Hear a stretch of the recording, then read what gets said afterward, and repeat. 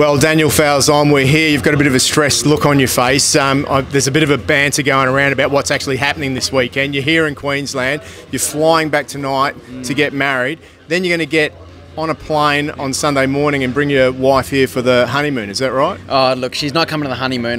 Coming here for a honeymoon. I've had to negotiate that one and compromise, and then we're going to Europe instead later this year. So if that's what the compromise was, to let me come here and not let our championship fall from round 2 so early, then it's a compromise I'm willing to make.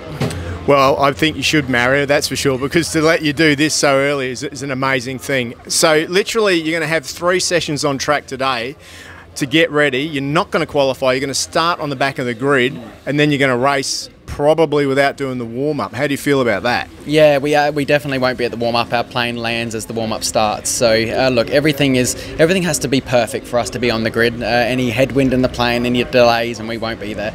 But it's a gamble we're willing to make, and it shows our dedication to the 2022 season. Well, whatever happens, as long as she says yes, this will be the best weekend of this man's life. Good luck. Thanks, Steve. Cheers.